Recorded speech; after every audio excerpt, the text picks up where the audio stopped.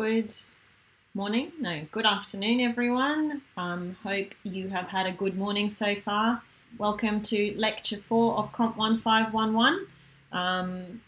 It is very exciting to be here in week 2, where it's hump day. We're halfway through week 2. It's amazing how quick things are going. So today in the chat we have the lovely Mai, and we will also have Shrey joining us in about 10 minutes. And Shrey, it is actually his birthday today, so he's he loves 1511 so much that he's choosing to spend 2 hours of his birthday manning the chat and chatting with all of you. So please wish Shrey a happy birthday once he joins the chat in about 10 minutes. So today we are going to talk about loops, and also I wanted to say thank you to everyone who has left feedback on the lecture yesterday. I will provide a link to leave some feedback today. I have already made some changes, so hopefully we'll see if those changes are working well. So the changes are, someone has told me to turn my mic around. So it's properly placed, which I have done. I really hate the microphone in my face, which is why I tried to move it away from myself before. And also today when I'm coding, I will be using 2 different screens for my code and also for my terminal window. And that is because you can't really see my code properly. So someone said, oh my gosh, it looks really messy, which is a great thing to notice and something we will talk about next week as well, what happens when we see this terrible messy code. Lots of happy birthday messages. Fantastic. Thank you, guys. And yeah, we should tell him to scroll up so he can see what's happening. And we can do, I could sing. Look at this microphone. It's the whole vibe here is for this microphone to sing, but I'm not very good at singing, so I'm not going to sing. I wish someone who's better at singing could do this for me, but unfortunately there's no one at my house except for dogs. Excellent. All right. Well, let's get started on our loops. How exciting.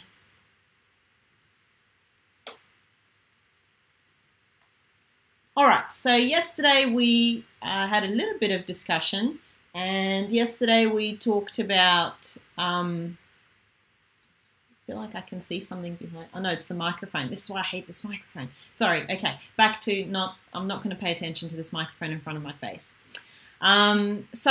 Yesterday we talked about if statements. We saw some more complex if statements in motion. We tried to apply some logical operators as well to them. We changed some ifs and some elses. We broke stuff, which was awesome. And then we looked at some structures and creating structures. So it's been fantastic. Okay, so today we're gonna loop. We're gonna go on and on and on and on. I always think whenever I do looping in any programming language, and obviously looping it's a simple concept, well, not really that simple a concept, but it's a concept that's applicable in any programming language. And I don't know, whenever I think of looping, I always think of roller coasters. I love roller coasters. So that's, I just think, you go around in a loop, you might go around again, you might go around in a smaller loop within a bigger loop, and you might just, I do have quite a few looping jokes. If anyone has any, please share, but I really don't want to hurt you all with my lame dad jokes.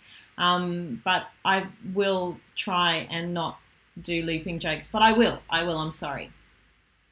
Someone has Brian, I see your burning question. A Boolean is a data type, but we do not do it in 1511. So we do not cover it in 1511. We learn different ways to do things. Okay, today's code will be on this beautiful web page. In our week 2 section, I have made all the files available, and that means that you will be ready to follow along once we start coding, which will be in not that long at all. In fact, I think, no, in another slide. Okay, so when do we loop? What on earth is looping? Looping is when you need to keep doing something over and over again until something happens, and you might not know how many times you will need to do something in advance. So either you will know the number of times you need to go around in a loop, or you will not know how many times you will need to go around in a loop. And there's different combinations of ways that we can set that condition in our loop. So what are some examples? Can you guys think of any examples in real life when we loop and loop and loop and loop? So I thought of one when, whilst there are songs in my playlist, I will keep playing the songs. Once there's no more songs, I will stop. Can anyone think of any other while loops or just loops? Can anyone think of something that happens in a loop in real life?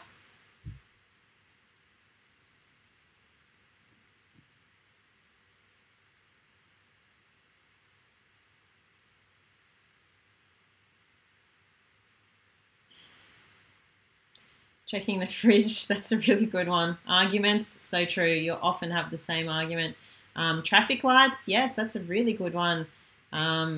Kids in the car asking, are we there yet? Yes, so true. Living through lockdown, especially if you're in Melbourne. You're on round 8, I think. Are you? On round 6? It feels like round forever. Looping the same food I eat each day, loop of musical instruments, breathing. Yes, breathing is an excellent one as well. While there is COVID spread to nearby people. Bit dark, but I like it. Okay. Exam, my life. Someone said, once I graduate, I'll stop doing uni work and assignments. I mean, that's a nice loop, but then you'll just have to be doing other work at night. That's just a never-ending loop now. I think it's just a lot more fun to be a kid. While there are cookies in front of me, I will eat them. I like it. Lots of really great loops. Love it. Yeah, Melbourne did have an earthquake this morning, and apparently lots of people in Sydney felt it as well. One of our tutorials felt it, apparently. Quite a few people did. Yeah. Never-ending loop of scrolling through TikTok. Absolutely, that's just an infinite loop every evening. Some really, really great loops. Well done. Well, not unhealthy thinking. I hope you can do some healthy thinking. Break that loop with some healthy thinking instead. But some really good examples, that show that you really understand what a loop is and how to go around in a loop. Circle, circle, circle. So C normally executes code in order, as we've said. So you go from top to bottom, you go line by line, you enter the code in the main function, and then you execute the code one by one by one by one. If you use an if statement, it allows you to turn. Oh, I think Shrey has joined the chat. Hello. What do we want to say to Shrey? Oh, there's a little lag. Thank you in advance to everybody. I appreciate all the nice messages I was reading up a little bit before. Oh, very good. Excellent. Thank you, everyone. There we go. Quick lecture interruption for a happy birthday to Shrey. See, that was a loop that we did. We wished Shrey a happy birthday until there was no more. And then when Shrey entered the building again, we did a loop again to wish him another lot of happy birthdays. So here's another example of loops in real life. It's all just a teaching moment. It's all a teaching moment. Ah, lovely. Thank you, everyone. I did say that I might sing you a happy birthday, Shrey, but I don't want to ruin your birthday. All right, team. Let's get back to our loops. Someone is doing amazing cakes as well and emojis. Shrey, all the love. Amazing. This is all the love that you need in lockdown, on a lockdown birthday. So a lot of demands for singing. I mean, it's on YouTube forever. I'm not sure I'm willing to go that far.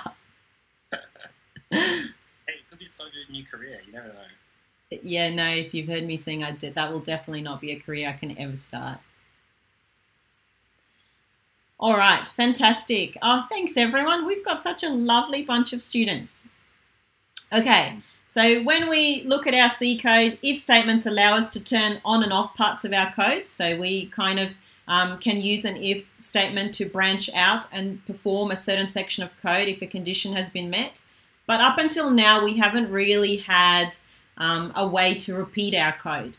So a while loop allows us to repeat our code, and you have to be, you have to be very, short of sort of copying and pasting chunks of code again and again and again and again, which will create very, very messy code. You don't want to do that. So a while loop or a loop allows us to be able to control how many times we repeat something, and we can, repeat something as many times as we need to. Even when we don't know how many times there is, perhaps something else will happen, and then that's when we'll stop, which we will talk about more later. Otherwise, I sound like I'm talking in riddles. But what it allows us to do is it allows us to repeat chunks of code in a really efficient way. So you have to be kind of very careful, because it's also very easy to create an infinite loop. Has anyone ever heard of an infinite loop? Except for the address of Apple. So let us know in the chat if you've heard of infinite loops.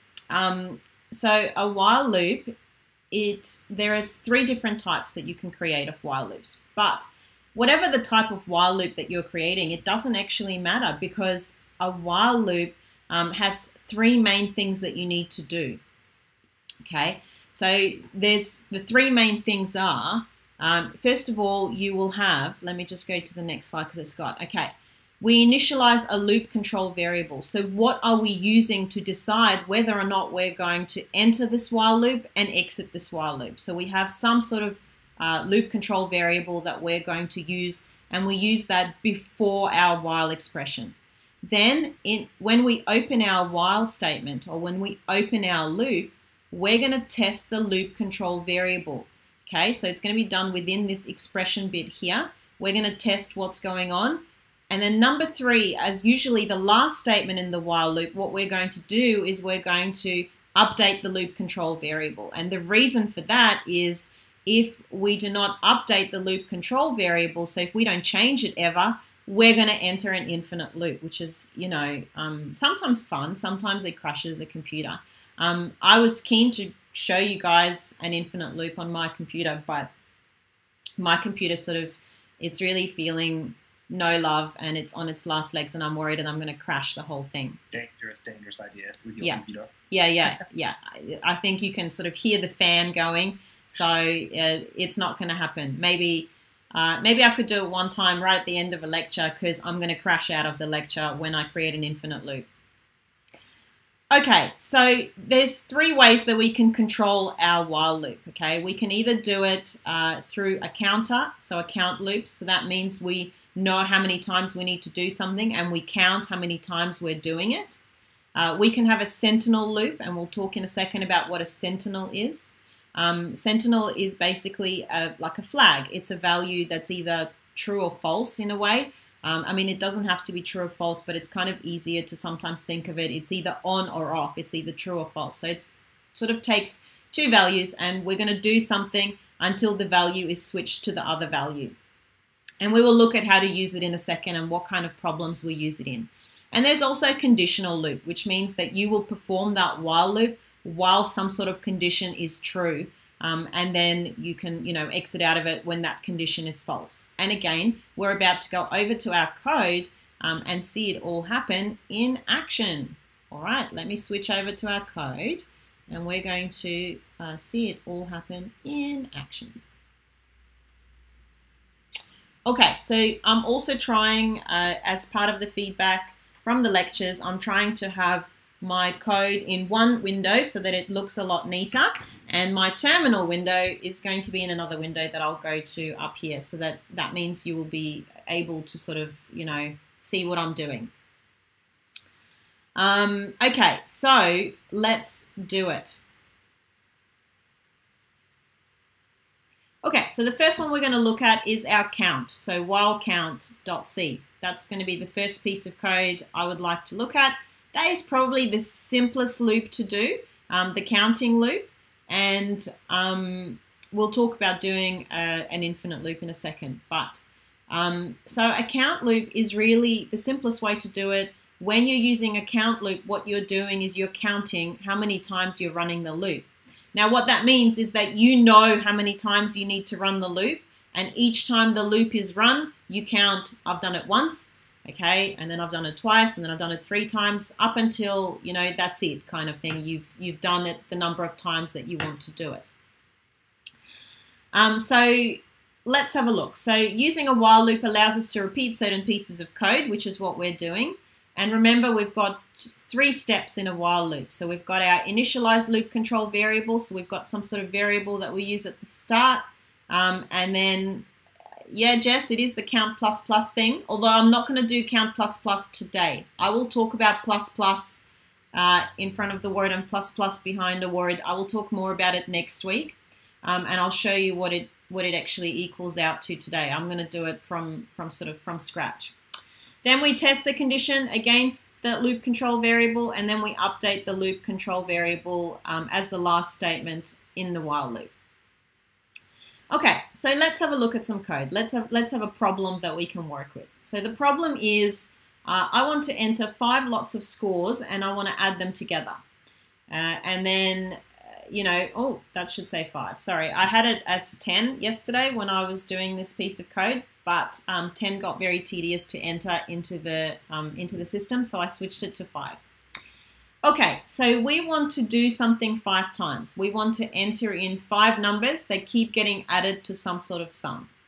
So straight away, what I know that I need to do is I need to be able to count. So what I'm doing is I'm setting this control variable. This is going to be my counter.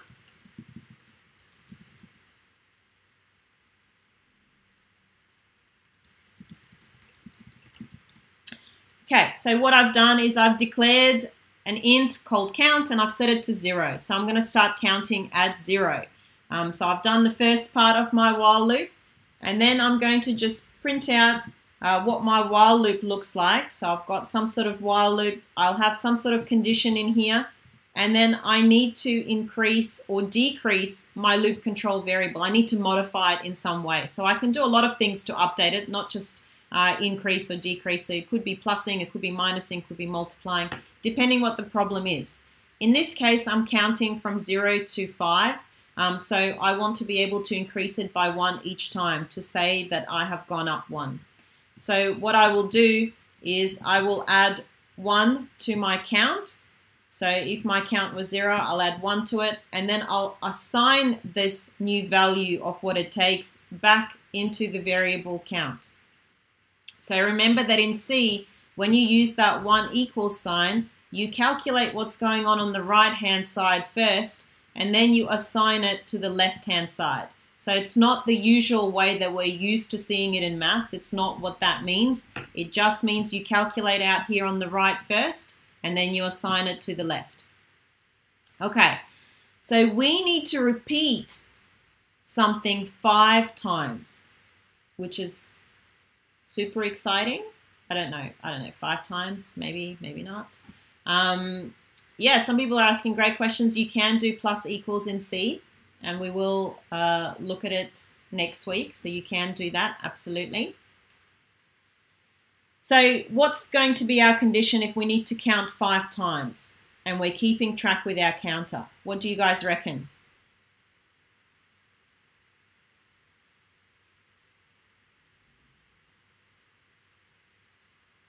What do you reckon? What's going to be our condition?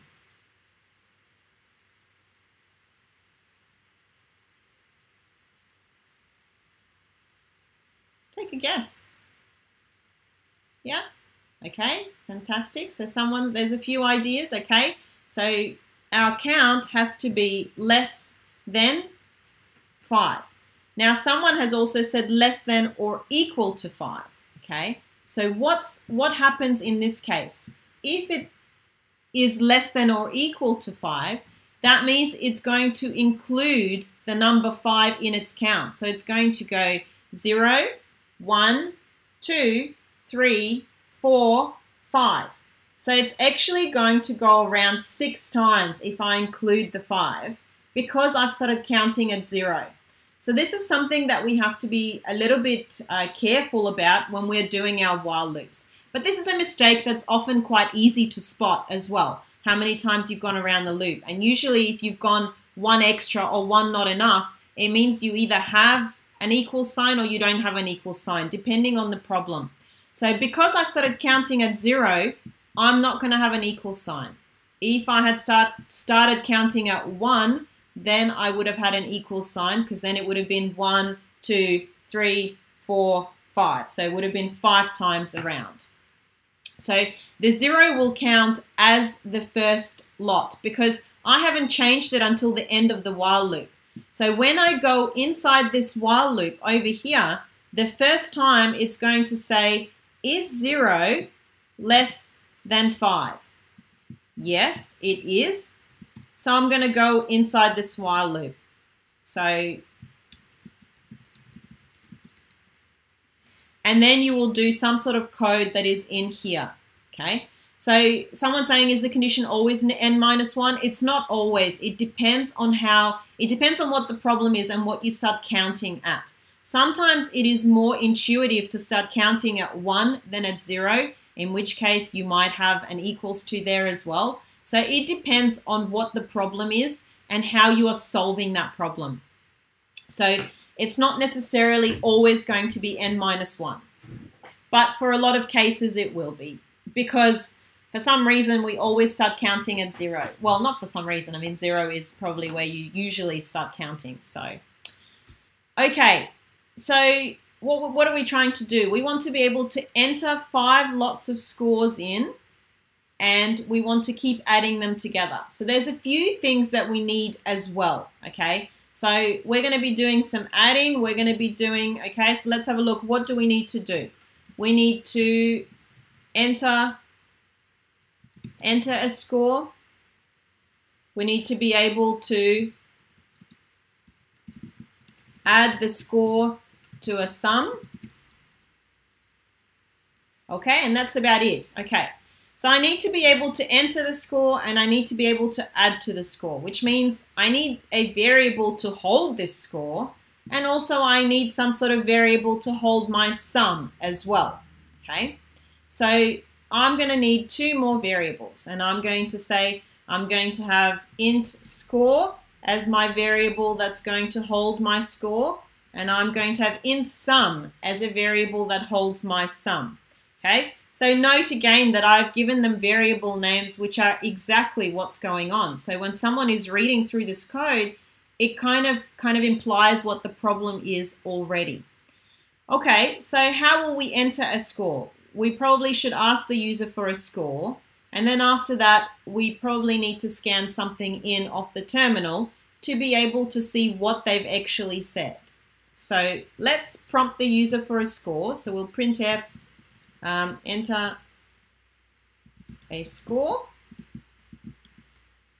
and then I'm going to scan this score in. Don't forget, ampersand score, I'm going to store it in my variable score. And now that means I have a score. I want to add that score now to my sum. So I'm going to say that sum is going to be equal to whatever it was plus the score. Okay, and then maybe, just so that we know what's going on, and there is a mistake in this code, we'll see if anyone can pick it up in a second. So you have gone around the loop however many times, just so that you can see how many times we've gone, and the sum is now %d. Now I'm going to remember the new line this time so I don't get annoyed and you guys don't have to listen to me rant about new lines. Okay, there is, someone's picked it in the chat. Well done, Lisa. We absolutely need to initialize the sum. And the reason for that is, right now, I've declared this variable called sum. Sum has no value, and a few other people have picked it as well. Fantastic, well done, guys. So when it gets over here and it says sum plus score, when it tries to figure it out, we're going to go, actually, this is nothing. So I can't really add something to nothing. Not 0 as in there's just nothing there, so you don't know what it is. It's an uninitialized variable. So what it means is we really need to initialize it as well as declare it, so that the first time it's accessed, it's going to have a value of 0. So we start with 0. Yep. So let me demonstrate this error as well, Shrey. Good idea. Let me demonstrate it so that you can see what it does. So let's go to terminal and let's compile our program.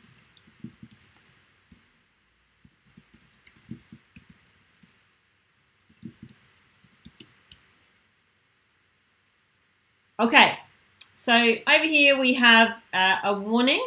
Some may be used uninitialized in this function, uninitialized, uninitialized, uninitialized.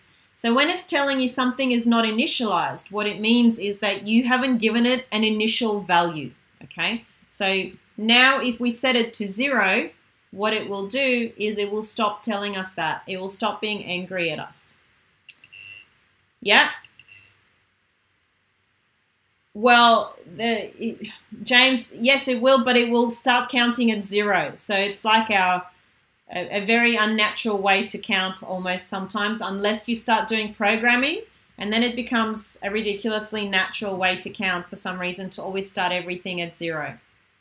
So I'm going to enter some scores. I'll go once, and it's told me you have gone around the loop 0 times. And the sum is now 1 because I've done 0 plus 1. So now I'm going to enter a score of 2. You have gone around the loop 1 times and the sum is now 3. Okay, so let's do a loop of 3. So you've initialized the score by scanning something into the score, but you don't have anything about the sum. So you've gone around the loop 2 times, the sum is now 6. And if we go again, we've gone around the loop 3 times, the sum is now 10. And I'll go again, and on this last go, because it's really looped 1, 2, 3, 4, 5, it's looped 5 times, which is how many times I told it to loop, it will exit out of the program once it's finished looping. Okay? So hopefully that makes sense. Okay, someone asked why I initialized the sum but not the score, and it's because the score was initialized over here.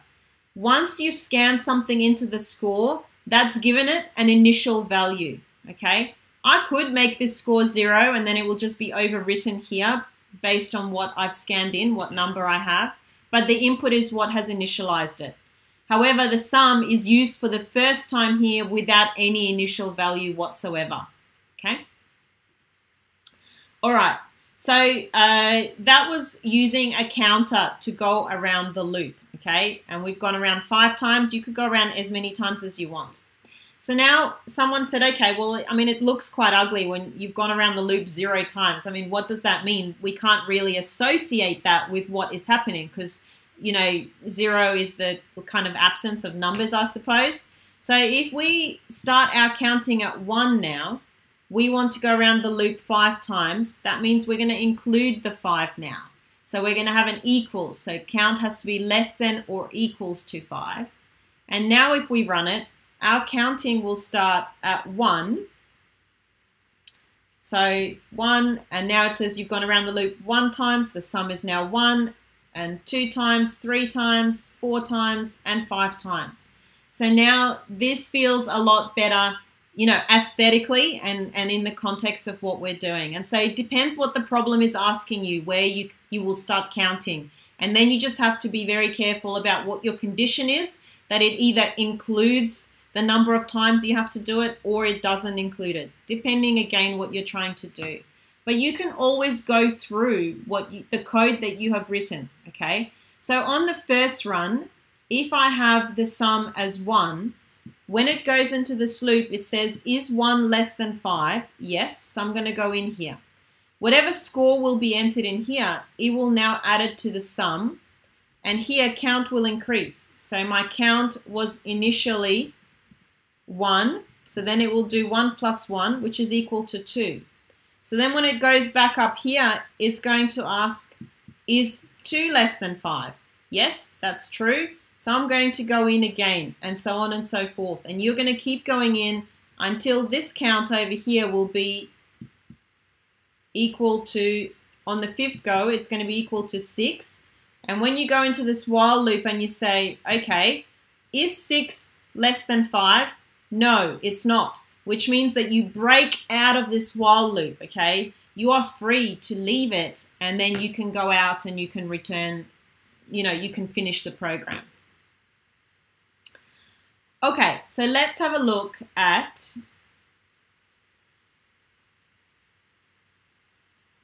okay, so someone's saying, can you change the order of printf and count? So you can change the order up, but I always find that it's easiest to finish. There's a lot of different ways to do it, and a lot of it has to do with also how you style your code.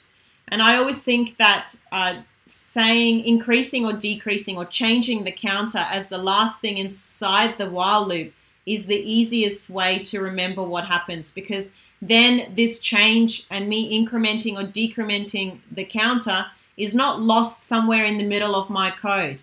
I can clearly see how I'm changing the loop control variable. And so if I'm looking at someone else's code, that means I can see how they are changing their loop control or how they're controlling it. So the model that I'm trying to create of this while loop would have that, that statement at the end because of that in particular. Okay, this is called a count loop because you're counting through and you know how many times you will count through it. What would happen if this line was placed at the top of the while loop? That is a great question, Brendan. And what you will get is you will get a bit of a mess, actually. If you are placing this line at the top, so if I say this is going to be my first line when I enter in, okay, count is equal to count plus 1. What will happen is you're going to get something that looks like this. On the first entrance of this while loop, okay, the count is set to 1. So I'm going to go in here and I'm going to say, is 1 less than 5? Yes, it is. I'm going to go in here. Okay, now it wants me to change my count. So now count is going to be 1 plus 1. It's going to be equal to 2. Okay, and then I'm going to enter a score, do the sum. I'm going to print out, and then I'm going to go back here again. Okay, and now my count is set to 2 already. So I'm going to compare, is 2 less than 5? Yes, it is. So I'm going to go back in here again, and I'm going to add the count. I'm going to change it up. So now the count is 3, and I'm going to go through again. And how exciting, I'm now back here. How many times have I run through it now? Twice? Okay, it might be easier to also run the code. So you see what I'm doing? Let me run the code for you to show you exactly what it does, because, or I should just do it less times so that you don't get sick of me looping so many times. Okay, so now if I enter around, as you can see, I've gone around the loop 2 times, but only because that statement is at the printf statement is at the end. Okay, so what's happened in this case? In this case, I mean, nothing has really happened. Okay, it hasn't broken what I'm doing. I'm still going around 5 times. The printf statement is in the wrong place. However, okay, there are problems in which incrementing your counter before you start doing anything is going to really affect what happens inside the code, okay? So a good way to do it is to do it at the end as like the last thing you do before you move into the next loop of the while. And I will try and find a problem where it's causing a problem, and then we can talk about that. Okay, let's talk about sentinel loops now.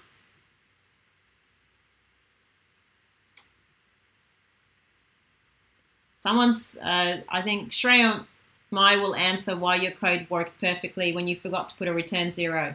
Yeah, it will happen. Not in every case, but it will happen. You don't always have to return something. Yeah, it's complicated. It's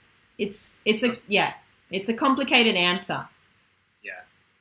Just quickly, I want to point out there was a good question way back above that got dropped, which is that, is it preferable to do count less than 5 or count less than or equal to 4? I think the answer to this is typically yes. You always want to do the less than version, typically. So if you're trying to iterate, if you're trying to loop from like 1 to some number, you usually always do Oh, sirens. We usually always do while your counter is less than that number. We always want to try and start from 0 when we can. And this is the habit that you should really start getting into if you can, because it will make latter parts of the course a lot easier, especially when you get to more complex looping. So try and get into the habit of starting from 0. Don't use starting at 1 and equals if you can avoid it, if that makes sense. I think Sasha touched on this a little bit as well.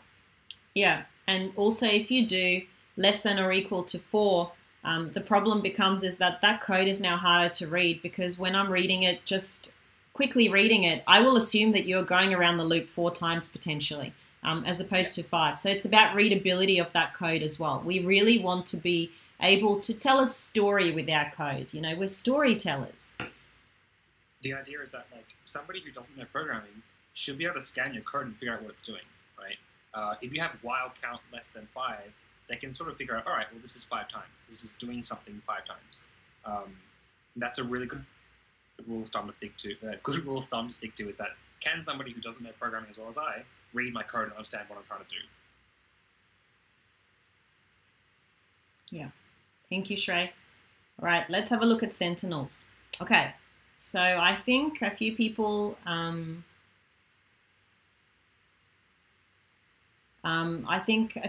said that they are aware of what a sentinel value is, but basically a sentinel value is a value. It's like a flag value is what it's called in coding. What it really means, you know, it flags when a loop can stop or when it can keep going. And it's got like it's like an on-off switch. So it's got either, you know, something is either true or something is either false, or something's either happening or it's not happening. And you use those two possibilities to control the loop. So there is a number of ways to do it. So let's have a look. So again, but whatever loop you're using, it doesn't matter. The model of the loop is exactly the same. You initialize the loop control variable, no matter if it's a sentinel, no matter if it's a counter, no matter if it's a condition, and then you test for it, and then you update it. So let's say we now have a new problem so that, you know, it lends itself better to scanning for something else, okay? And the problem is you're now going to read some of these scores until a negative number has been entered, okay? And you want to only add the even scores up. I think I added like another 3 things to this problem because I wanted to show 2 things. So let's break it down a little bit so it doesn't hurt our eyes so much. So again, we've got a few things happening here. We want to read in some scores. And we're going to read in some scores, and here we're going to stop reading when a negative number has been read. Okay, then we want to only add the even scores up. Okay, that means that we need to check. Okay, so if we're only adding the even ones, then we need to here check if the entered score is an even number. Okay, if it is, add it to the sum. And if it's not, just ignore, yeah? Okay, so let's have a look. So first of all, we're still going to have a while loop. So let's create a little while loop. Now, in this type of problem, we're going to keep reading until a negative number has been read. So that's really my flag. Either I've read in a positive number, which means everything is fine and dandy and I can keep going, or I've read in a negative number and then I want to exit this loop, okay? That was very aggressive. I'm not really sure why I got so excited about exiting the loop. Okay, so let's have a variable that we're going to use as a sentinel value. Okay, so I'm going to have an int, and let's say it's going to be an end loop flag, and I'm going to set that to 0, okay? So I'm going to flag when I want to end the loop, okay? So when I've set it to 0, I'm saying don't end it. I'm going to end it when, you know, it's set to 1. So 2 possibilities, but I mean, the thing is I'm choosing to use the numbers 0 and 1 You could choose any numbers at all because you're the one that controls it, okay? I just think 0 and 1 is easier to understand. And also 0 and 1 then ties in with, you know, when you return 0, 0 is success. When you return 1, 1 is, you know, finish, you know, something has happened. So I use 0 to represent that sort of success, 1 to represent success has finished. No more success. So in my while loop then, so first thing I've done is I have set my loop control variable. And now I'm going to check against it, check the condition with that variable. So on the first run of the loop, I'm going to assume that I want it to be, that it's successful, right? That because I want to be able to enter the while loop to start with to test anything at all. So my condition is going to be, so whilst this is equal to 0, which is exactly what it is here, I've assigned a 0 to this flag, and I'm testing whether or not it's equal to 0. Remember again, 2 equal signs is equivalence, so I'm comparing these two. So is end loop flag equal to 0? And if it is, then I'm going to go inside this loop. Now, at some stage of this loop, I'm going to have to stop, and I'm going to have to update the loop control variable, okay? So let's have a look what we need to do. So we need to read in some scores. So let's read in some scores. Let's print a prompt for the user, and the prompt is going to be, please enter a score to add to the sum. And then let's do, and we haven't even talked about breaking our scanf. We all remember from last week, you can break the scanf, but we haven't. I'm going to ignore that for the time being, just to focus on loops. So then we'll have our scanf. We're going to read in a number, and oh, I've got nowhere to store that number. I kind of need somewhere to store this lovely value that I'm reading in. So again, I know that I need a variable for a score. So now that I have a variable for a score, I have somewhere to store what I have read in, okay? Okay, so now I have a variable that I might be able to do something with. Now I want to add the even scores up, which means that I really want to check if that entered score is an even number or not, okay? So if I've entered this score, now I need to make a decision. I'm going to ask a question. Is this score an even number? Now, anytime I ask a question, that is usually a great contender to have a little if statement going there, okay? So let's check. Let's check if it is. So if my score that I've entered, and it really helps to spell it correctly, if it is an even number, and we're about to go back to check for something else, so I'm just going to do this part first. Okay, if it is an even number, then I want to add it to my sum. Okay, I don't have a variable for sum. Now, if you've noticed, when I'm creating these variables, I am heading outside of my while loop to create them. Okay. So why am I heading outside and I'm not doing it in here? Why didn't I just say, oh, in sum is equal to something, something, okay? Why am I doing that? Does anyone know? So in C, what happens is that if I have an in sum in here and I've declared it in here, as soon as I get to this closed bracket, that in sum is not going to exist, okay? So someone has answered it, Clinton. Yep.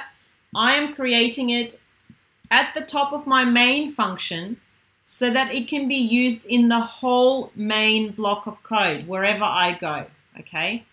So that means I can use it wherever I want and not worry that it doesn't actually exist anymore. So if my score is even, and I find that out by using the modulus symbol. So if you remember, that means remainder. And to determine if something is an even number, I divide it by 2. If there is no remainder, then it must be even. And if there is a remainder, then it's not even. So this is what I'm testing for here. I'm dividing whatever number was entered by 2 and asking for the remainder. So the result of this operation here will be the remainder.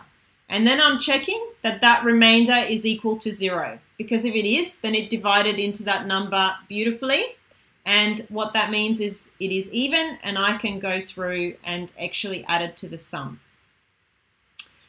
Okay, so that's great. So now I've done that. I still don't really have a way to exit my loop. So I really need to be able to consider where are we going to update this loop variable. So one thing that I haven't done here, so I've read in some scores and then I skipped over this part because I really should have made it an extra step and I missed it when I didn't see it. That should really be step 2 before I do anything else. Okay. So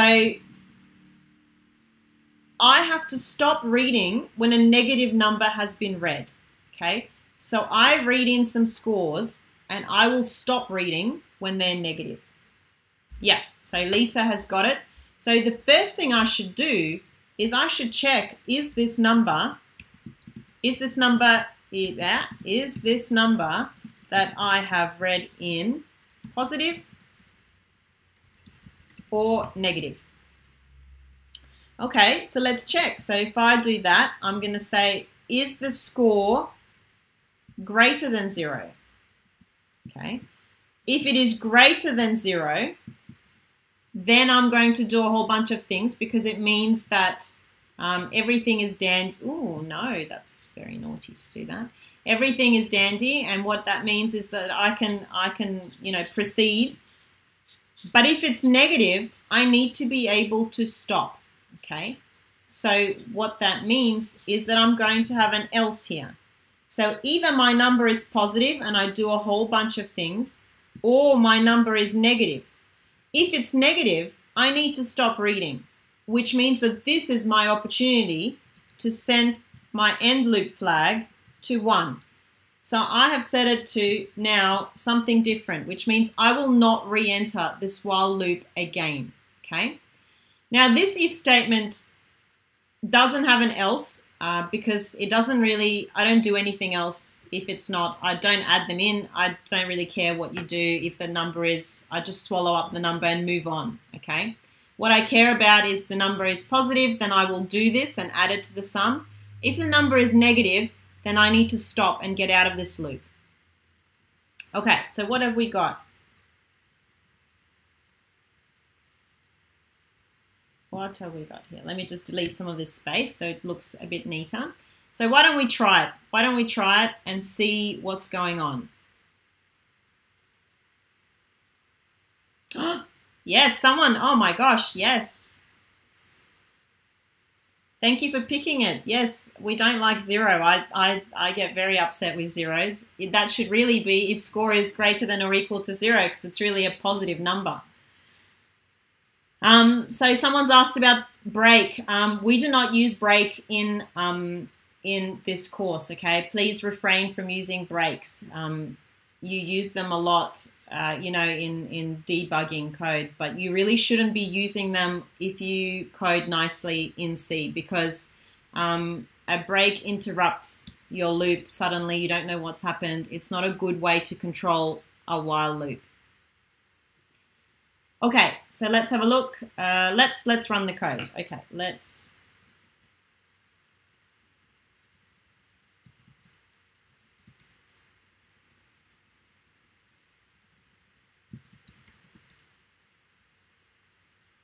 Oh my God, it compiled without any problems. How amazing.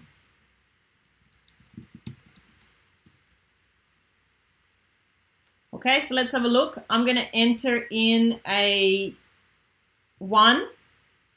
I'm going to enter in a 2, so that's going to add to the sum, and I'm going to enter in a 4. That's good. So it should give me 6 right now. Okay. I forgot to print out the result, so it wasn't quite so good. I thought I've done it. I've done it first go. Don't have to go back to this piece of code, but I forgot to actually do anything with what I've just done. So you guys don't actually get to see what on earth is happening. So let's tidy it up with some printf statements so we can actually see what's happening. Okay. So let's see. So we've entered a score. We've done a new sum. Let's printf out here so we can see that something has printed. And you can use printf statements all through your code, okay, to help you like see where you're at or what value a variable takes at any point in the code. So that helps us to really see what's going on, you know, the black box of what's happening in your code, I suppose. So let's have a look. So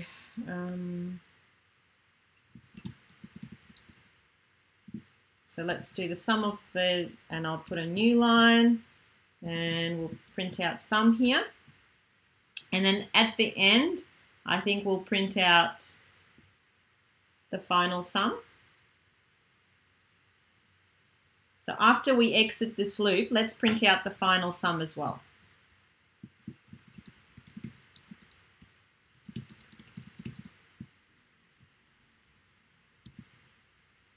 New line, and we're using the variable sum. Okay, let's have a look. Let's go back to compiling it. I'll just clear this out so that we can see the screen better. Compile it again and run it again. Okay, if I add 1, it hasn't done anything. If I add 2, it's added it on. If I add 3, hasn't done anything. If I add 4, it's added it on. Okay, if I add 7 now, and now if I finish with a negative number, it's going to exit out and the sum is going to be 6, which is 2 plus 4. Those were my 2 even numbers. And those are the ones that it added up. So that's exactly what I want it to do for me. Yeah. So that's really kind of how we've just used that sort of flag to be able to say, okay, should we do this? Should we not? And I've used the numbers 0 and 1 to set the flag to certain values. Okay, so what we'll do now is, I think now is a really good opportunity to have a little break. And then if we come back in about 5-6 minutes, and then we can continue, we can see the last while loops, and then we can, you know, yeah, we can do some more problems and we can see where we're at. So if you have any questions, just pop them in the chat, and you know, we can answer them as we go.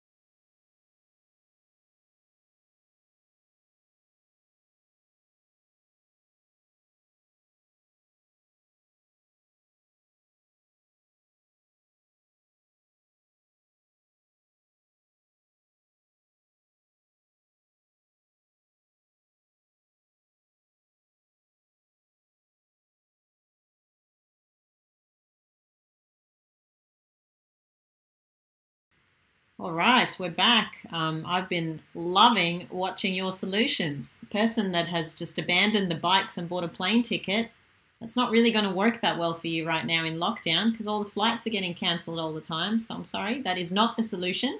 Someone did get the solution where a few people got the solution where you drive them 50 kilometers, and then siphon some petrol out, put it in the other bikes. So then you've got 25 bikes and you can, keep going a little bit longer and stuff. So I love it. But there were some very, very creative solutions, which have been awesome to see.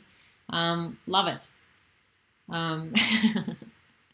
Someone's just blowing things up. Why not? Yeah.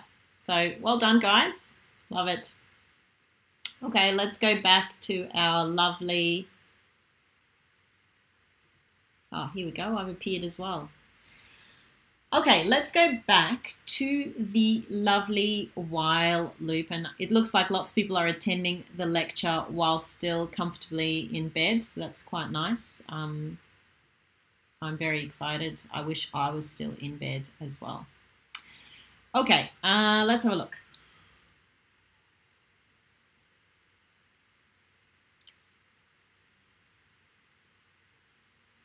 Okay, we're going to do a conditional while loop now, okay?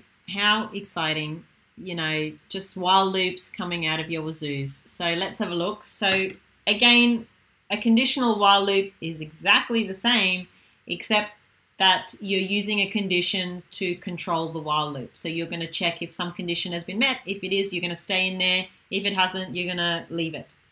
But again, any while loop you use, you always have the same 3 steps. You initialize the loop control variable, you test whether that condition has been, met in the loop control variable in the while condition, and then you update the loop control variable as well. So it's always important to have that end to the loop so you can exit the loop as well, because you really don't want to be stuck in an infinite loop. When it happens, it's, well, I mean, it can be fun, but it's not pretty because your computer... If you're doing it on your local machine will crash. Okay, let's have a look. So our problem this time is I want to read in some scores and keep adding them together while the sum of the scores is less than 100. Okay, so now you can see that I've kind of stated a condition here. So I've got a problem again. Well, I mean, we all have problems, I guess, but my problem is reading in some numbers right now. So I'm going to read in some scores. I'm going to add those scores together. And I also do have apparently a spelling problem.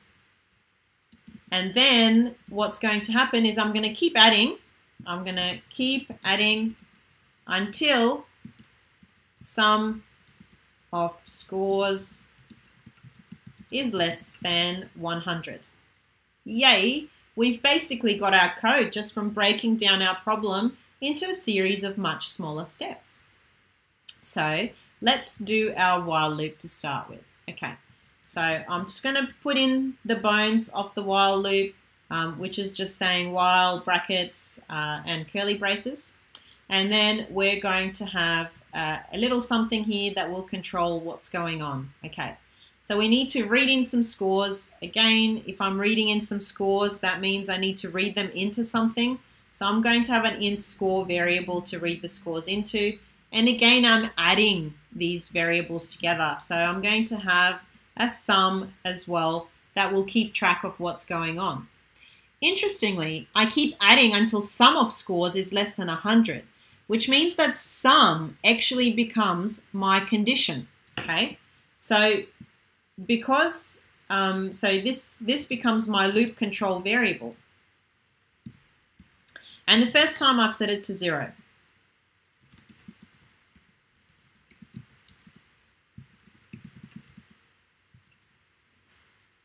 And that should say while, sorry. Okay, so we have our in sum is equal to 0, so we've set our loop control variable. Now we want to check for its condition. Now what do you guys reckon the condition will be?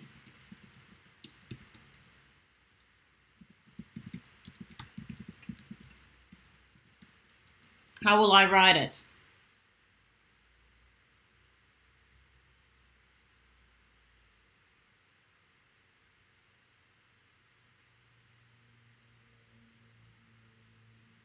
So I want to keep doing something while sum is less than 100, and I want to stop if that sum becomes more than 100.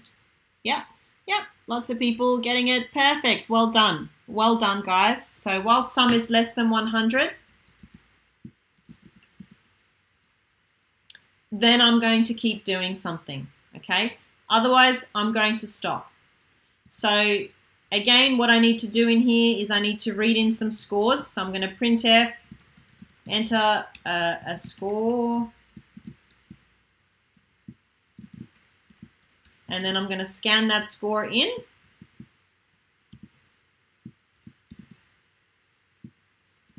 Place it inside score. And then what I need to do is I need to really update my, my loop control variable. And in this case, it's quite neat actually, because me changing the loop control variable is actually still doing whatever I need to do as well. So update the loop control variable will be me changing the sum, okay? And I'm changing the sum by adding the next score that is being input into it, okay? And then I've got this lovely thing happening here, and it should exit when the sum. So let's have a look. Let's printf, and we're going to say the final sum is new line, and sum is the variable that we're looking at. Okay, let's have a look.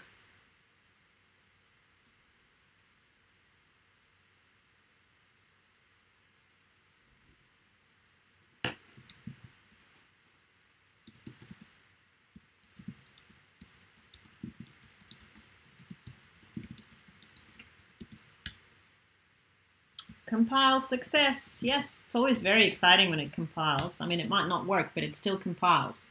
All right, so since I'm going to less than 100, I'm just going to go up in, I don't know, bigger numbers, so we don't have to do it. Okay, so what if I do perfection, okay? So this, if I do 10 plus 40, that's 50, plus 50 again, okay? What's going to happen? The final sum's 100, and I'm going to exit out of it, yeah? Now, if I have anything that is, and someone's seeing perhaps some problems that will happen, what if I don't have a perfect, let's say I'm going to put in 60. So that's 120, isn't it? Okay, and so look at this. I'm going to get 120 because the sum when I got here was still less than 100. So when I got, so if I put in the numbers 20, 40, 60, what happened is here I've entered the number 20. So it's scanned in 20. The sum was 20. And that means when I came here, it was 20 is less than 100. Yes, it is. So I kept going. Then I entered in 40, which means that the sum is now 60. And I came here again, and again, 60 was less than 100, which means that I can enter this while loop. And then on the next go, when I enter something that's like 50 or 60, then it's going to give me 60 plus 60, which is 120. So when I go the next time, I'm going to break out of the loop because my sum 120 is not going to be less than 100. But my final sum is more than 100 because I was able to go out through it. Yeah? So I'm going to leave you with a little bit of a, oh, this is a good little riddle. See if you can play around with this code, and maybe you can place it also on the forums, on the lecture forum. Play around with it to see if you can fix it, if you can make that sum be less than 100 to exit out before that happens. So the condition, I think, and the count are probably the two easiest ones to understand. I noticed that the sentinel one was the one that people really didn't particularly love, but you know, pending the problem, you will use whichever loop you want. So just remember that a sentinel is really a flag. It's a way for you to keep track of if something has happened or if something hasn't happened. So that means that what happens is that, you know, you will stop something when it's set and to a different value. But The 0 and 1, they can be anything, but the 0 and 1 is easier to understand. So often with the flags, we use the numbers 0 and 1. So 0, keep going, 1, stop. But you might not do that. You might say, oh, actually 1 is keep going and 0 is stop. It doesn't matter which way you do it, as long as you have one value for when you keep going and one value for when you stop, okay? And they are different values, because otherwise infinite loop situation. So definitely that's how that works, okay? All right, let's have a look at another problem. Let's have a look at something else that, the lovely while loops you can do with while loops. Okay, so what we've seen so far is that we can do an if inside an if, inside an if, inside an if, inside an if, but actually that's very bad style to do it. So let's not, let's not do that such great nesting if, but, you can also nest your while loops as well. You can put a while inside a while, inside a while, inside a while. But it can get very messy. So you've got to be very careful and think about what's actually happening. So if you put a loop inside another loop, what happens is that each time a loop runs, it runs the other loop, okay? So think about it like the clock. And this I don't know, this was a gift. It was meant to be moving. So think of your second hand, which moves around all the way before your minute hand ticks over 1. And your minute hand has to move around all the way around the loop before the hour hand can tick over 1. And it's similar with your loops as well. Whatever the loop is that is inside, it's going to end up running a lot of times. So the inside loop will go over and over and over and over again for the outside loop to tick over 1, and so on. So just like a clock, we've got our second, minutes, and hours. It works in much the same way. So what happens is that your inside loop ends up running many times, and then your outside loop, a few less times. So let's actually see this in action, because I think sometimes those types of problems are the hardest to kind of get your head around, and sometimes it's really useful to draw the problem out. So we're going to do a really simple problem to start with, and then we can kind of go from there, maybe increase the difficulty by 1 and so on and so forth. Okay, so I really love these types of grids and stuff and patterns, because you can really see what's going on. And I've chosen to use numbers in this pattern because I think that way you can see which counters are working and which counters are doing something else. So let me just open up the files, and then we'll go over to our lovely terminal and gedit.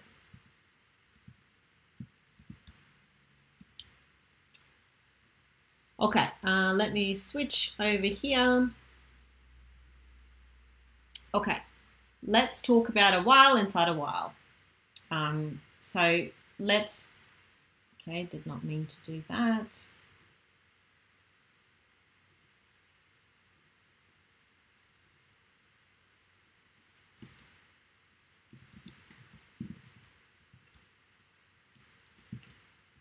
Okay, all right. So our problem in this case is we want to print out a grid of numbers that looks like this, where it goes 1, 2, 3, 4, 5, and there is, so, oh my gosh, now you'll see that I have issues with rows and columns as well. But row is across, column is down. Think of the structure. So we've got five rows and 5 columns. So it's really, we're printing out a bit of a square. But I mean, you could print out any shape, and perhaps after we finish doing it like this, we might take input from the user and see how we can do it with that as well, instead of just having it a 5 by 5.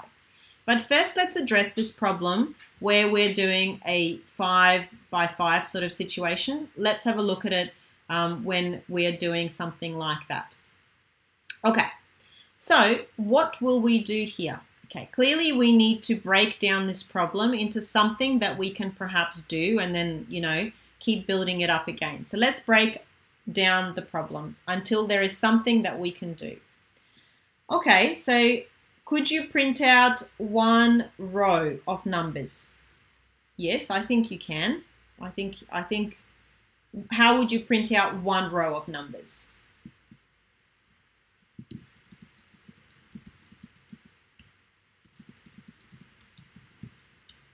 Could you use something that we've done so far?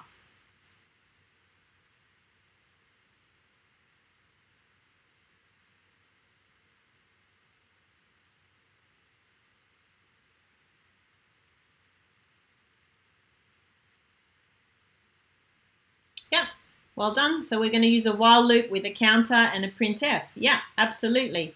And someone's being very good. You can just printf 1, 2, 3, 4, 5, new line. Printf 1, 2, 3, 4, 5, new line. But a more efficient way to do it would be using a while loop. But yes, very clever. You could just print out the numbers 1, 2, 3, 4, 5 and go with that. But we do not want to be hard coding things so much. We really want to be able to leave our code flexible.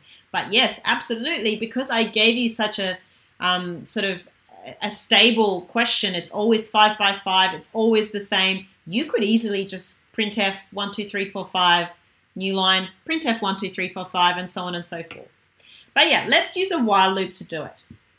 Okay, so what happens if we print out one row? So to print out one row, yeah, we will have a while loop.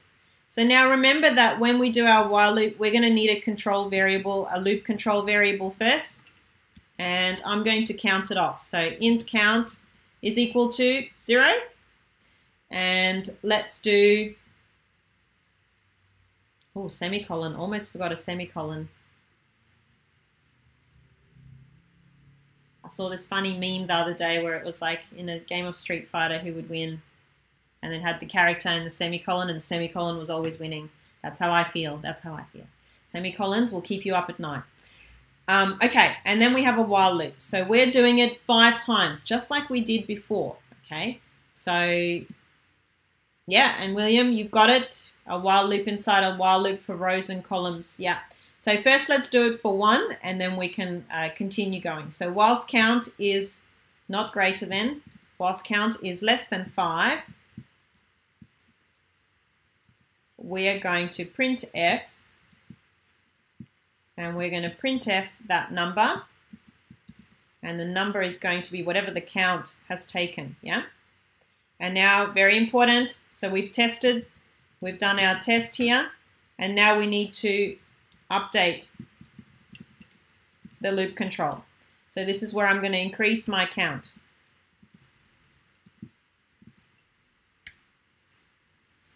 Okay, so what's this going to do for us? This is going to just print out the numbers 1, 2, 3, 4, 5. I like that. Yeah, Daniel, I do. I feel like the semicolon, yeah, it does. They're just rejoicing in the horror that is the semicolon. That's how it feels sometimes. Okay, let's see what it does. So we should be able to print just one row, and it should say 1, 2, 3, 4, 5. Okay. Let's have a look. Let's have a look. Oh, what's gonna happen? Magic is going to happen, but well done, Lisa. Yes, it's going to print out a 0 first. Well done. So what I really need to do is I need to set my counter to start counting at 1, which means I want to do 1, 2, 3, 4, 5. So that means I'm going to go until it's equal to 5 as well. And yes, someone has said I did forget about the new line, because I am actually going to need a new line as well in there, okay, to be able to, where should the new line go? Should the new line go inside the while loop or outside the while loop? What do you guys reckon?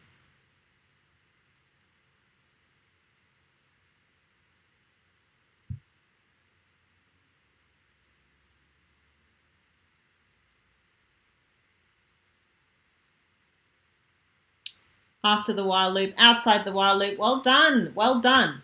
It will absolutely have to go outside of the while loop, because if I put it inside the while loop, that means it's going to keep pressing, it's going to keep going to a new line every single time that I print out a number. So I'm going to get 1 on one line, 2 on another, 3 on another, 4 on another, and so on and so forth. So well done. Everyone is just, oh, thanks, Shrey.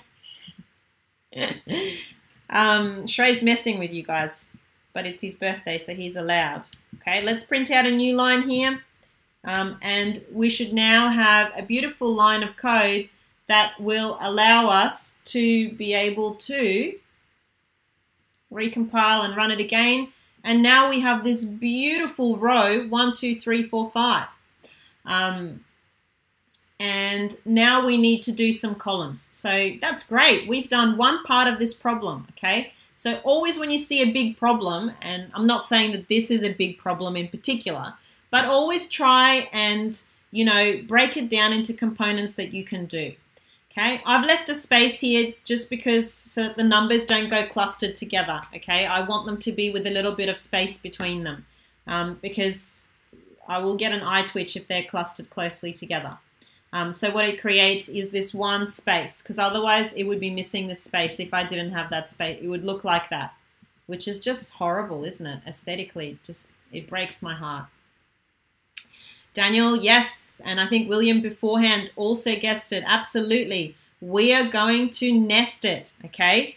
And we're going to do an inside loop. So each inside loop, I'm going to print out 1, 2, 3, 4, 5. And then on the outside, I'm going to move on to the next line. And note again that I have to start back at 1, okay? And then go back, and then every time I change my row, oh my God, I hope I'm not killing you with row and column. It's a row, right? Row. Every time I change my row, I need to go back to 1 when I start, okay?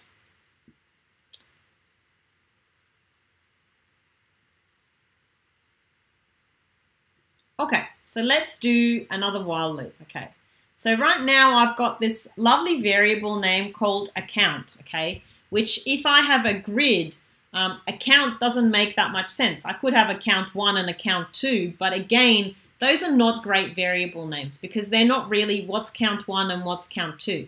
So I really want a row and a column because that is describing what's going across and what's going down. So a row is going across, a column is going down.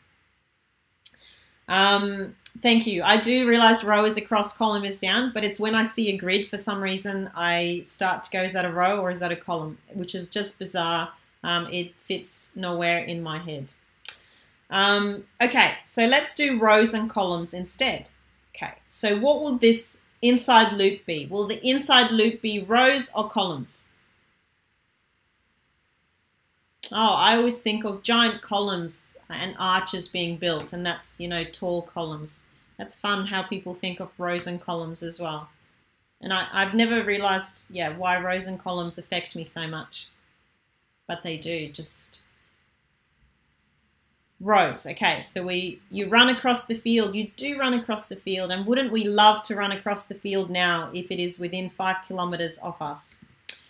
Okay, so we're going to do rows here. Oh, not wars. Rows, row, and then that means here we're going to have a row as well, and a row as well here, and a row as well here. Okay. Okay, so that means our inside is going to be the rows, and that means that on the outside we're going to have the columns. Okay, and what are we going to do inside our columns? We're going to do our lovely, lovely, what's going to be our loop condition?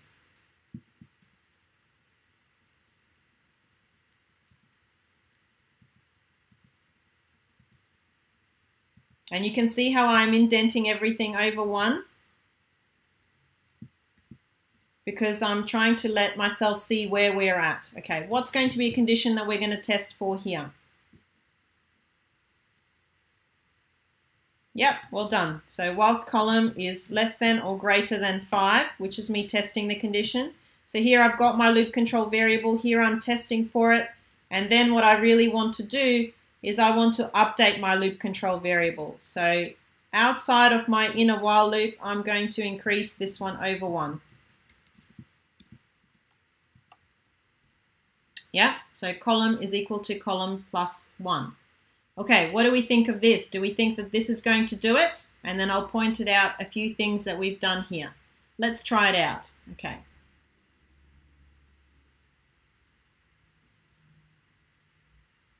Okay, compile, and let's print it out.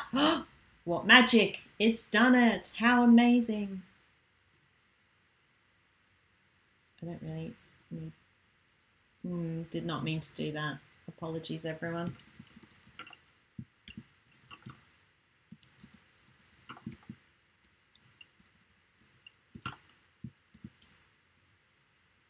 Okay, so very nice, very nice. Okay, one thing I want you to notice here, okay? One thing I want you to keep in mind as well. In here, you saw that I created my inner while, and this is my inner while, so this is my, second hand going around and around my rows. And then I created the upper while outside it, okay? So notice here that even though I've got a variable here, I put it inside my my first while loop. So I put it straight away where I'm going to use it with my loop control variable. I didn't put it outside. Why do you think that is? Why do you think my row counter belongs inside the first while loop but outside the second, but doesn't belong up here somewhere, outside the first while loop? What do you guys reckon?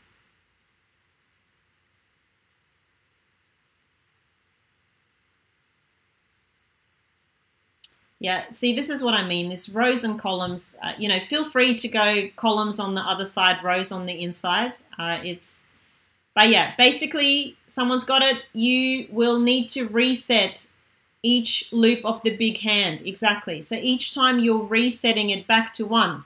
So each time, if you think of your second hand, it goes 1, 2, 3, 4, 5, 60, and then it goes back to 1 when your outside hand just moves 1 space.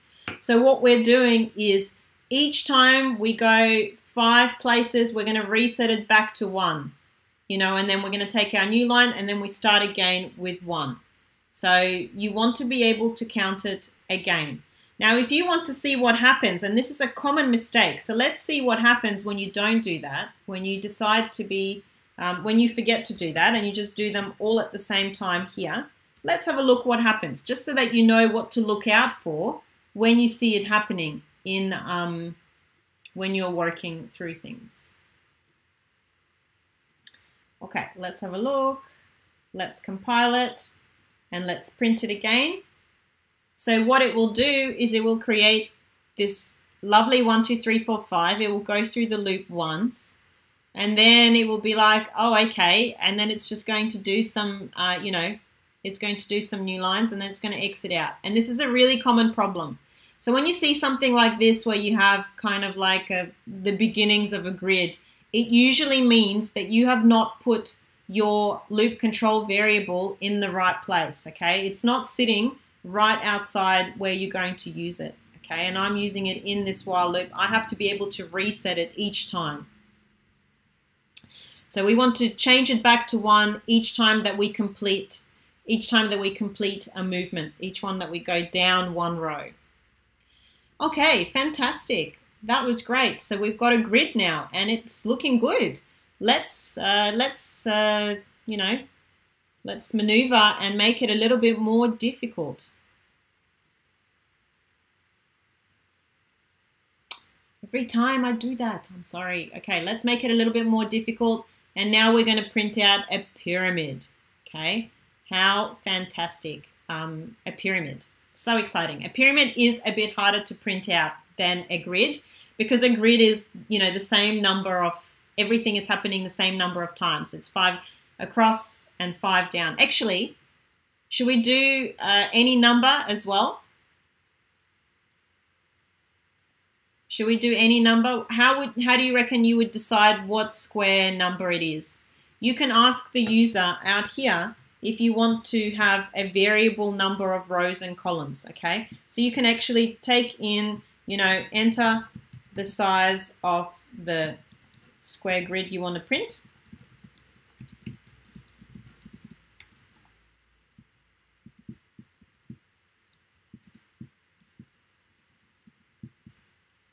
and then you scan in that size. So you scanf. Okay, so that means I need to scan it into something. So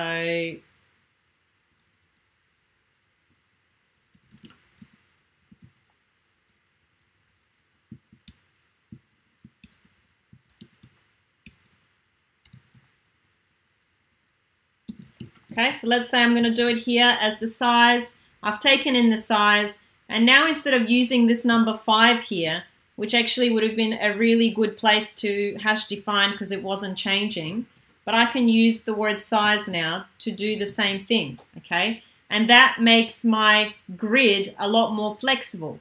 What it means is that I can really specify what I want that grid to do or what size I want it to be, okay? So I've forgotten to put an ampersand here. Did anyone notice it? Did anyone pick it? Oh, no one picked it. Ah, someone did pick it. Yeah. Well done. Okay, let's have a look. So good spotting, and let's print it out again, and let's run it. And now we can enter in how big we want our grid to be. If I want it to be 7, it's going to print a 7 by 7 now. If I want it to be, I don't know, 15, it's going to go crazy and print 15 by 15, you know, and so on and so forth. So it's all very nice. It's all happening. So good catch, everyone. Well done. All right, let's look at the pyramid. But I just wanted to show you that, you know, the whole point is that we make our code flexible as well. It's able to withstand change. Shrey is saying DCC is your friend. DCC is your friend until it gives you hours and hours of errors, but it's still your friend because it's telling you the truth. Okay. Daniel, a triangle with base and height. So, yeah, a pyramid, you can do a triangle with base and height. There is another way to do it. 100 is super messy. Yeah, I mean, if you want to see me create something hideous, that's going to look hideous. Hideous, because it doesn't fit in my window. I don't think I can make it fit nicely. And it's just clogged up my whole terminal. Woo! Amazing. I might have to clear now, so it's not giving everyone an eye twitch. All right, let's look at this pyramid. What is going on with the pyramid? Okay, so we have a few things happening now. Okay, so we have our row. Let's keep track of what's happening in our row and column. I always think it's the easiest. I feel like I've taken you back to high school when you start algebra, and you know, when you do those patterns, matchsticks. I feel like that will give everyone nightmares. It's kind of, I'm doing the same thing here. So people are guessing quite good things, not guessing, just figuring out how to do quite good things.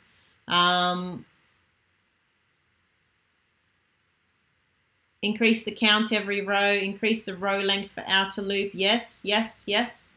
So in the first row, I have one column, and there is one number of rows. In the second row, I have 2 columns, and there is 2 rows. In the third row, I have 3 columns. There's 3 rows. In the fourth,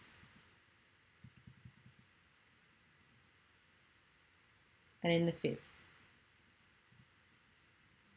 Okay, so let's have a look. Let's do our one loop, okay? So let's break down this problem and do one loop. If we do the very first row, that's going to be nice. I'm just going to have 1, aren't I? So let's do...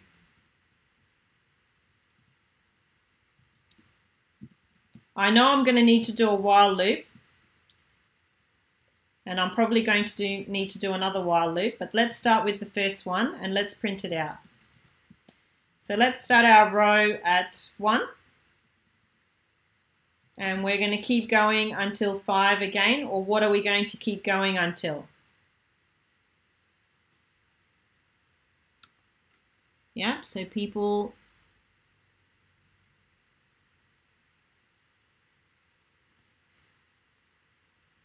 for every increase of 1 in the row, the column value increases by 1. Yeah, and we're going to see what we have to type based on that as well.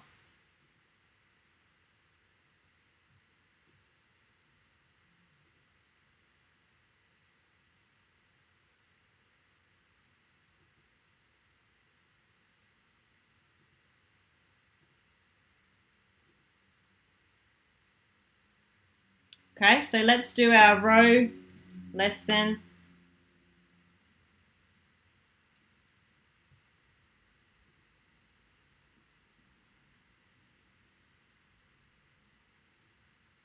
Sorry, my computer's having a freak out. That's why I'm kind of gone quiet. My computer's having a field day here. Okay, so if we do row is equal to 5, what does that give us? Not much right now.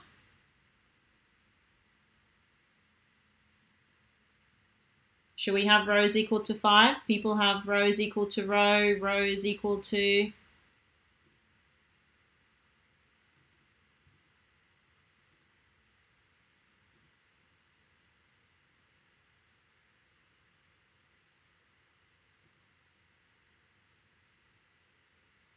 Okay, let's have a look. We can try different things as well. Okay, so whilst row is less than or equal to 5, we're going to printf %d, and I'm going to print out the row number. And then what am I going to do? I'm going to increase my row by 1. What's this going to do for us? What do you guys reckon? It's just going to print out from 1 to 5, isn't it? But that's not what I really want, is it? I want to be printing out 1 in the first row, then I want to print out 2 in the second row, and so on and so forth. So it must mean that I also have to hold off. I must also be keeping track of something else then as well. So in the first row, I'm going to print out 1. In the second row, I'm going to print out 1, 2, and so on and so forth. Yeah.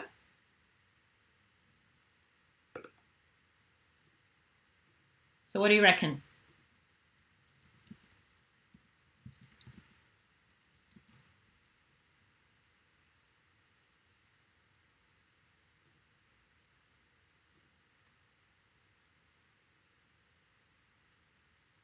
So someone's saying, and row missing. So I haven't asked the user for anything yet.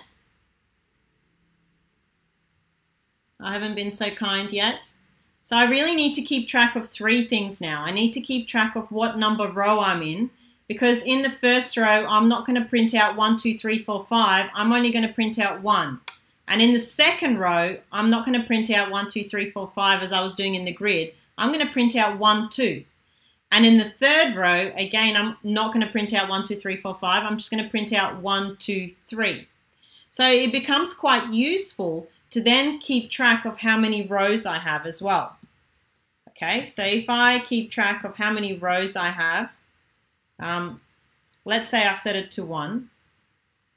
Now I'm going to print this out for number of rows. Okay, so if it's equal to, then I'm going to print it, and then it's going to go here. So do we think that's going to work? And what's that going to give us? So let's run it and see what it will print out. That's the wrong file that I've just compiled.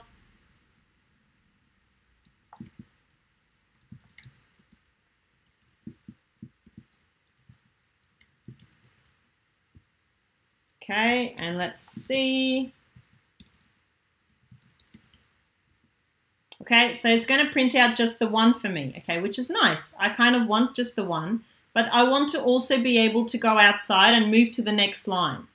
So beforehand, we figured out that to go to the next line, we're going to printf a new line outside of our while loop, which is exactly what we're going to do here as well. So that will allow me to go 1, and then it will move me to the next line as well, okay? Now, what does that mean I need to do now? I need to move across to my column as well and print out a little bit more stuff. And also, I'm never changing this number of rows now because I've only just got one row. So I will need to do something else. I will need to now have my columns as well that I keep track of. So let's have an int column.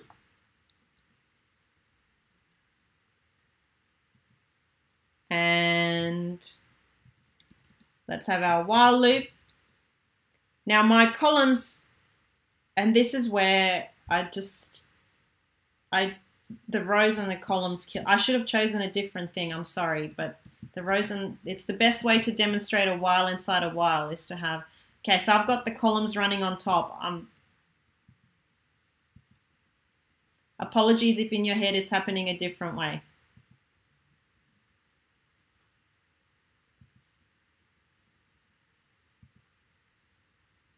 Okay, so what's this going to do? What do we reckon? I'm missing a while loop closure somewhere. I can see it.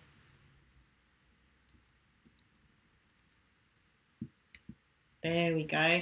All right, do we think this is going to print out something? Yeah, so Lisa's right. I haven't increased my number of rows, which is a little bit disappointing because that means I'm always going to be stuck on row 1. So I also need to increase my number of rows.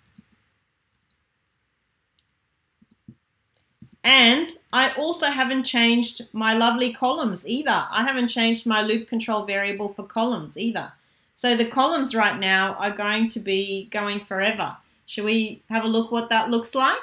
Why not? Let's live a little on the wild side.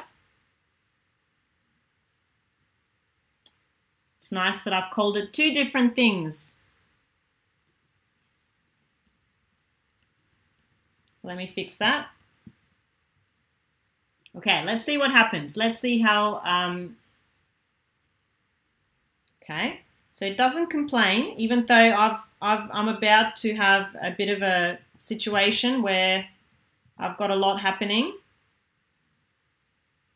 And so if you have a look, what I've done is I've created an infinite loop. It's just going to keep going and keep going and keep going and keep going. How do I get out of this infinite loop? How do I get out of it? How do I stop it? Does anyone know? If I press Control C, it will stop this infinite loop, okay?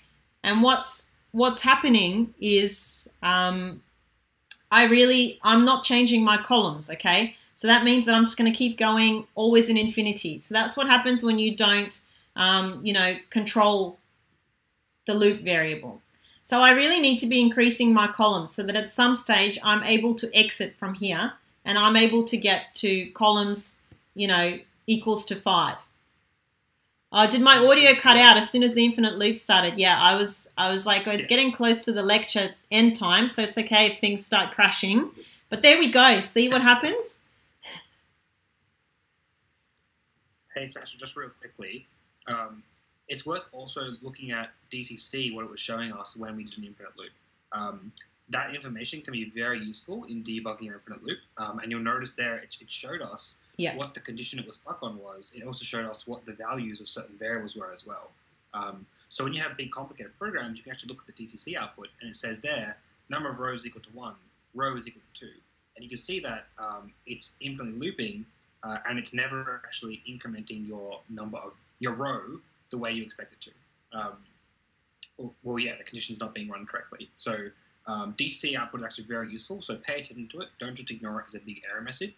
It's actually quite useful to use. Absolutely. Do not ignore the error messages. That is such good advice, Shreya. And it tells you what values it had when execution stopped, which you can use to do things. And someone said, will it quit itself? It will not quit itself. It will keep going until it runs out of memory and everything crashes and burns and explodes.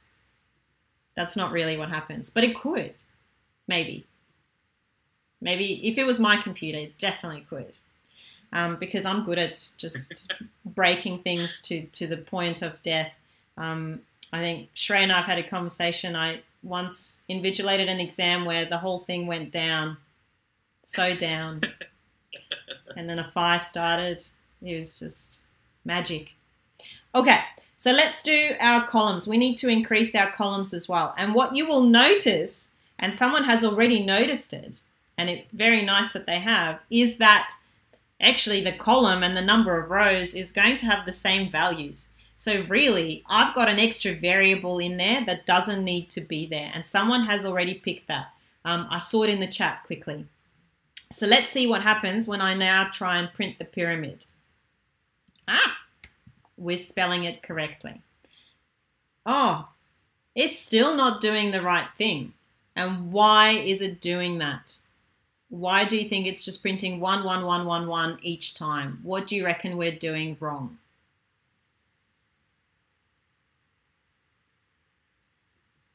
What do we reckon is happening that is causing it to just print out 1, 1, 1, 1, 1?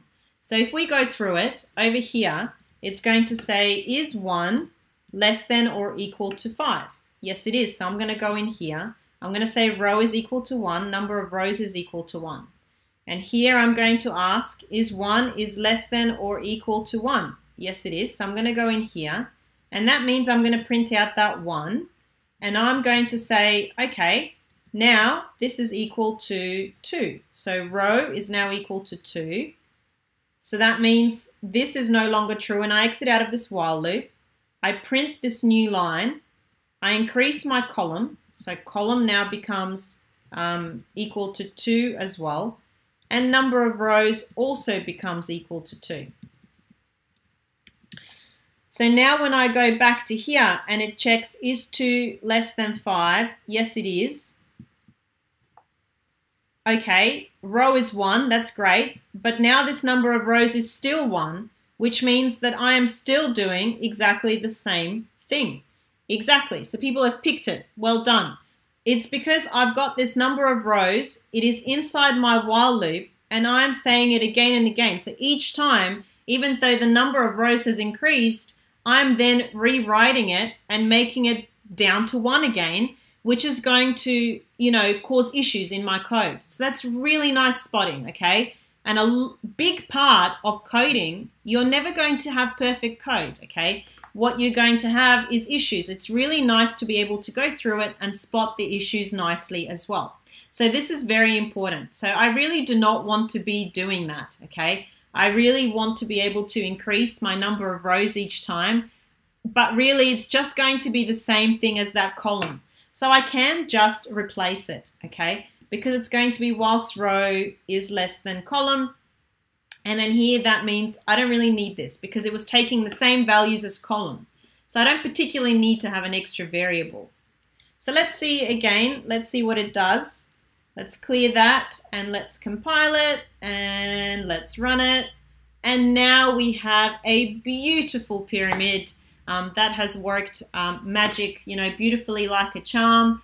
And again, what we can do is we can actually ask the user for an input. So we can ask them, how big do we want this thing to be, okay? So the same way as we did in the grid, we can printf and we can say, how big do you want the pyramid to be? These are not great prompts that I'm writing. I'm sorry, I'm on the spot. And we'll get them to answer it. And then we're going to scan in something that they say to us. So let's do an int size that will tell us the size. And then we're going to pop it in here with a comma. And I haven't forgotten the ampersand this time. So well done, everyone. Fantastic. Okay. So then what we have going is that instead of here, we're going to compare it to our size. And that looks like that's everywhere we use that size. So we'll save it again and we'll run it again. And now we can maybe print some magic. Biggest size, let's do 10. Amazing. Okay, I know someone's going to say 100. I know it. So I'm going to preempt it and I'm going to print you a pyramid with 100. And it's going to be horrible. It's going to be horrible. So there you go. That's a pyramid with 100.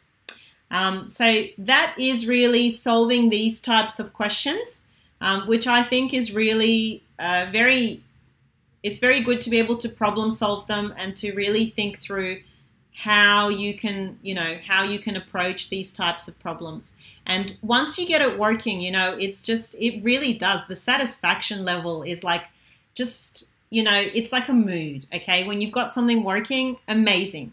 So I think that assignments are super fun. And I think because it gives you a chance, like they're not easy, obviously, but it gives you a chance to really try different things and play around. And that's what I was saying as well, you know, take these pieces of code that we've done in the lectures, you know, copy them into your own files and play around with them. You know, swap things out, do things differently, see what kind of mistakes happen, see what it looks like. Because a difference between someone who's new to programming and someone that has been doing programming for a really long time is usually the level of experience that they've seen a lot of different types of issues. So when they spot something, they know, oh, actually, I know exactly what that is. And I know how to fix it because I've seen it 100 times before. So, you know, actually enjoy making mistakes and seeing what it does. And I'm going to try and do that a little bit in lectures as well, so you guys get a chance to see, you know, what mistakes look like as well. So, you know, we can try stopping it with different things and stuff. So if you have any feedback on the lecture today, please feel free to provide feedback. So I've been asking you for feedback and then I can change things as well. Actually, one more piece of feedback that we got in the last lecture was that sometimes the question that they posted in the live chat wasn't answered. So if that has happened, your question has gotten lost in the scroll, please ask your question again and we will answer it. We will get through to all the questions. So yeah, and let me know if whoever left the comment about, you know, having the terminal and the gedit in the same window, whether it worked better today as well. I'd like to know if that has improved the experience. Yeah, so thank you, thank you, Shrey, for being in the chat today, and happy birthday, Shrey. Have a wonderful rest of the day, and you guys as well. I hope you have a fantastic rest of the day. Enjoy your labs that you probably have coming up, and enjoy the rest of week 2. And we'll see you in week 3. We're going to have something really fun in week 3 happening. So yeah, have fun. We'll see you next week. See you guys.